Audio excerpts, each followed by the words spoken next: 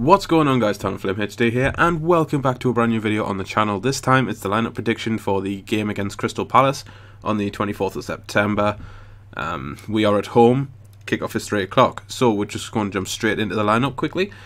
Let's make this a short video as much as we can. So we're going to start off with Jordan Pickford in goal. There's not much to be said. You know, Manone is still out for a long term. Mika is, for me, the backup keeper to Pickford, so Pickford will start. At left back, I would like to see Javier Manquillo.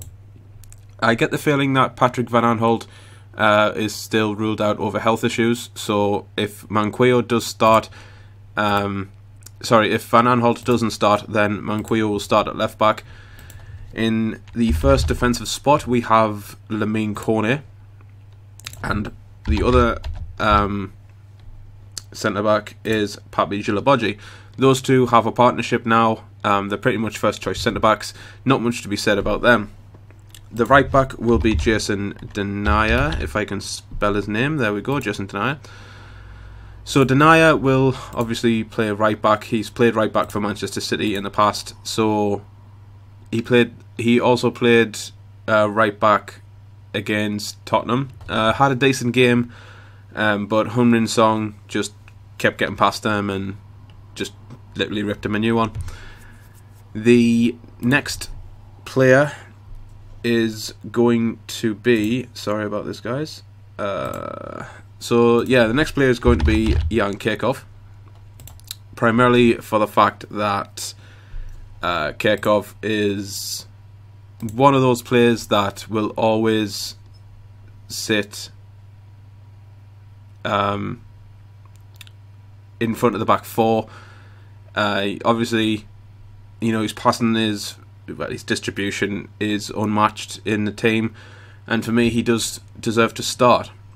The next centre mid will be Lee Catamol, who for me is a first team starter guaranteed. You know, his work effort, his passion on the pitch is obviously shown. The next centre mid is Didier Ndong, who did alright against Tottenham, I guess. I mean, I can't really say much about him, so I haven't really seen him play apart from the Tottenham match, and he done alright, so for me, Ndong will start. Left mid will be Wabi Kazri. Januzaj is suspended following the second yellow card that he picked up against Tottenham. I'm not sure if we got that rescinded. I honestly don't know. So if Januzaj is still suspended, then Kazri will start ahead of him. Duncan Watmore is our next player, who is one of our bright sparks, but again just needs to work on his attacking rather than helping out in defence. And the striker is obviously Jermaine Defoe. So that is the starting lineup, guys. I will move on to the substitutes quickly, and we'll start with Mika, who obviously, like I say, back up to Jordan Pickford. Paddy McNair is the next substitute, who is a backup centre back or CDM. Scored 2 goals for us midweek against QPR. I'm happy about that. The next substitute is Donald Love, who for me is a substitute right back for Jason Denayer, just in case. Or maybe a spare fullback for Javier Manquillo as well. Jack Rodwell is our next substitute there.